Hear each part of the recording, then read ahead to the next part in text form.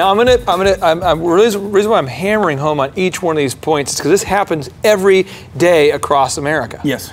We have thousands of people, just in Tulsa, every day buying things at any given time, and they have mistakes and things that happen, and there's a lot of business owners doing wrong things. And so what I wanted to do is take just a moment to list an example of things I've done wrong, and I thought maybe you could then hammer home on why that was wrong and what I should have done, okay? Okay. So I had the customer who called me and said, your disc jockey ruined my daughter's wedding.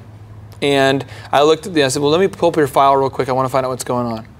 So I thought, I did that, okay. I pull up their file and I look and I have saw the customer service notes. Person refused payment for deposit, person was late for this, so I realized that this person has had some issues, like a lot of issues, and there's more things in the file that were written, and so I figured, so I came back and I was like, well, I know you think that we ruined their wedding, but really what we did was, and I started kind of doing the arguing thing.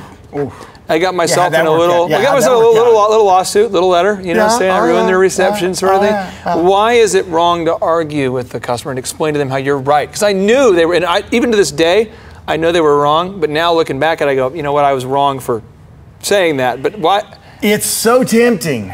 It's so tempting to try to prove to them that you're right and they're wrong, but ultimately that gets you what the little boy shot at, nothing.